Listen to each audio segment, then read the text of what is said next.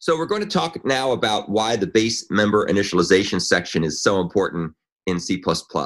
And the place to go to find the code I'm going to show you in a minute is this repository. This is my C++ STL S-02 2.3 2.3a folder. And I'm going to switch over to my interactive development environment in a moment, but this is where you can follow along with this material. As I mentioned, I had originally planned to cover this in a couple weeks, but it was a good question on the discussion forum, so let's go ahead and talk about it now. So here's the code we're going to show. I'm going to spend a little time kind of setting this up so it'll make more sense, and then we'll talk about the base member initialization section and why it's so important. So the particular program we're going to do here is we're going to showcase a little class I wrote called pair. Now there's already a C++ standard template library class called pair.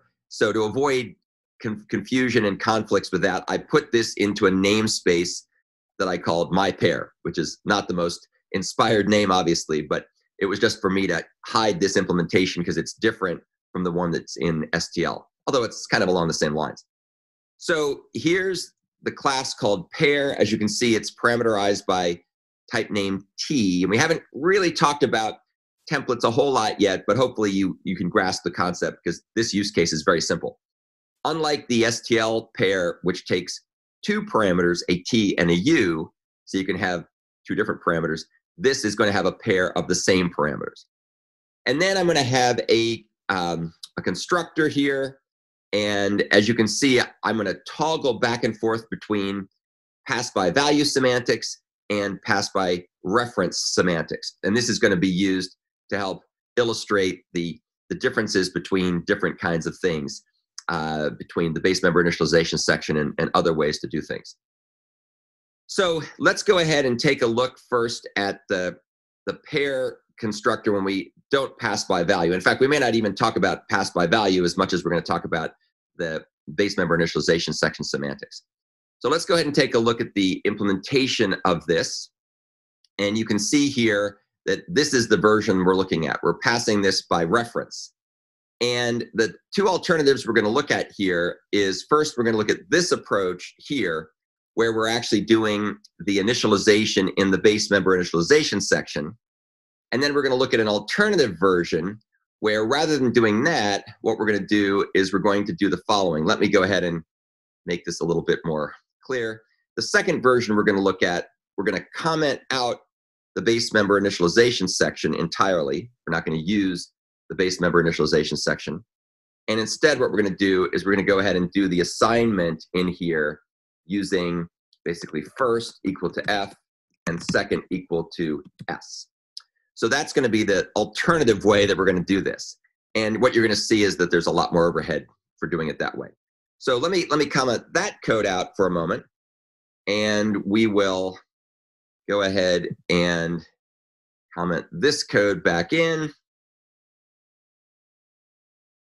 So to start out with, I'm going to do it the right way, and the right way here is defined as the way that uses the base member initialization section. Now, it turns out that there's a number of things you need to be able to do with the base member initialization section. One thing you need to be able to use it for is to be able to pass parameters to superclass or base class constructors. We're not showing that example here. Another thing you need to be able to use it for is to be able to initialize references. If you have a class that has data members that are references, you have to initialize them in the base member initialization section. Likewise, back in the old days, if you had const objects in your class, you had to initialize them in the base member initialization section.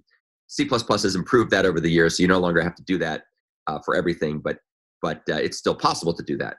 And the main thing that we're doing it for here in this example is to get so-called initialization semantics for assigning the data members as opposed to doing assignment semantics. And you'll see in a minute why this is a big deal. Okay, so that's kind of the setup for this. If you go back over to the main program, you'll see that we're going to define a pair called iPair, which probably should be changed to something more instructive than iPair. iPair is kind of a lame name. Let's refactor that and let's call it I don't know, string pair or something like that. And so the purpose of this is to demonstrate the impact of changing between having the initialization semantics used in the base member initialization section versus doing the default constructor followed by the use of the assignment operator.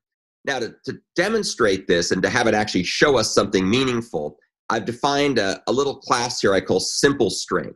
And we're going to use simple string a lot in the various examples we talk about. And the reason for that is it was a way for me to demonstrate all kinds of cool stuff with C++ very simply. So simple string is just a very stripped down version of string, and it is demonstrating a whole bunch of stuff. In this particular case, I'm just going to use it to print out the values that the methods and constructors and destructors and so on that are being called when we switch between the base member initialization semantics and the assignment semantics. One other thing I did want to point out, though, real quickly, because I had a good question about that today. What does it mean to have something be explicit? So if you take a look in a lot of the examples, I put the explicit keyword in front of the constructor. And the reason for doing this is because that keeps the C++ compiler from doing what it ordinarily does out of the box, which is to do so-called implicit conversions. So just to show you that, because that was also a good question I got asked today, if I take out the explicit keyword and I come over here to the main program, I can basically have the compiler automatically convert the convert strings or convert char stars like this into the references into objects that are simple strings. It'll do that automatically. If I do instead, if I come over here and I make it explicit, then you don't get that implicit conversion.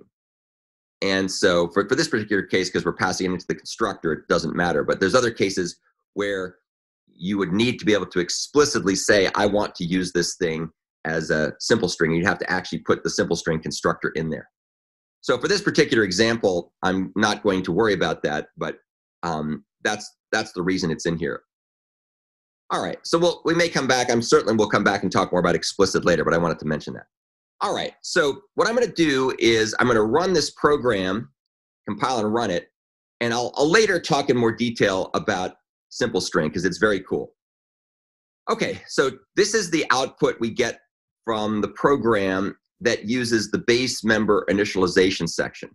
And if we go over here and we look at pair, you can see what's happening is that first we're getting a constructor called to convert the char star parameter into a simple string. That's what these two things are. And then you'll see that the next thing that happens is we're going ahead and getting the copy constructor called to take the values that are passed by reference here and copy them into the first and into the second fields. So that's good. That's nice and lightweight. There is a copy going on, but it's okay because we kind of need to make a copy. Now, later when we talk about move semantics, we'll look at a whole bunch of other stuff, but that's a more advanced topic. Okay, so keep in mind that that's kind of what it looks like using this example. Now let's go back over here and let's comment out the base member initialization section. So now it's going to look like this. And now let's go ahead and use the assignment operator instead of the base member initialization section. So now we're actually initializing this in the body of the constructor. And look at the difference. Wow. So these two calls here are still what's used in main to initialize S1 and S2. So we kind of got to do that. That's okay. But then look what happens below. It is so much more verbose. So you can see here that the first thing that happened is because we didn't initialize anything in the base member initialization section, the compiler is obliged to call the default constructor on the two data members, on first and second. And so that's what these calls are. And if you go over here and look at the default constructor for this thing, you can see that it doesn't do a whole lot, but it is called. And in other examples, they would do more than that. Then we go ahead and we call the assignment operator here. And as you can see, we go ahead and call the assignment operator, and this is going to cost us, more, because we're going to go ahead. Let's go look at the assignment operator for a second. If you look at the assignment operator for simple string, which we will look at in more detail later, you can see that the assignment operator goes ahead and makes a copy of the right-hand side, and then it goes ahead and so that's this call here, and then it goes ahead and it does a swap, and we'll talk more about swap later. Swap's all about providing strong exception safety guarantees in a trivial way. So it calls a swap, and then it has to call the destructor in order to free up the memory. When it did the swap, it's going to free up the original left-hand side after we've swapped it. So as a result, we have all of these calls are being made in order to be able to use the assignment semantics, because assignment semantics are fundamentally more complicated than initialization semantics. And when we talk in more detail in the course about all this stuff, it'll make more sense. But the somewhat long answer to the short question, why do we use the base member initialization section? It's because we want to use initialization semantics, which are nice and concise, as opposed to using assignment semantics. So let me comment this out again, because we don't really want this in the code, because it's not the purpose of this code. And just keep an eye on this again. I'm going to rerun the code using the base member initialization section, and you can see, wow, that is so much more efficient. Now, we're going to talk later in the course about other techniques like copying by value and value move, the move optimizations and so on. And that we'll also use this example to demonstrate some of that. But for right now, I just want to focus on the difference between base member initialization and using the default constructor and the assignment operator. So hopefully that helps explain my somewhat pithy answer on the Piazza discussion forum to give you more insight about why the base member initialization section is so important.